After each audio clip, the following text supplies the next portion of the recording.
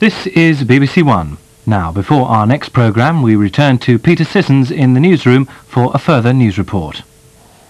According to reports on the Irish state broadcaster RTE in Dublin, the IRA has broken off its ceasefire. The television and radio station received a call claiming to be from the IRA early this evening.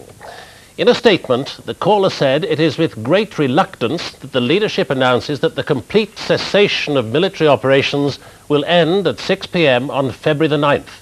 It went on, instead of embracing the peace process, the British government acted in bad faith, with Mr. Major and the unionist leaders squandering this opportunity to resolve the conflict. Shortly after the telephone call to RTE, there was a large explosion in the Docklands area of East London. Eyewitnesses said they heard a huge bang just around 7 o'clock. The fire brigade say they've sent 20 appliances and 80 firefighters to Marsh Wall in Docklands. It's still not clear whether the explosion was caused by a bomb. Scotland Yard said there were 100 walking wounded and 2 or 3 more serious injuries. We'll bring you more news as we get it, but the next scheduled news is the 9 o'clock news.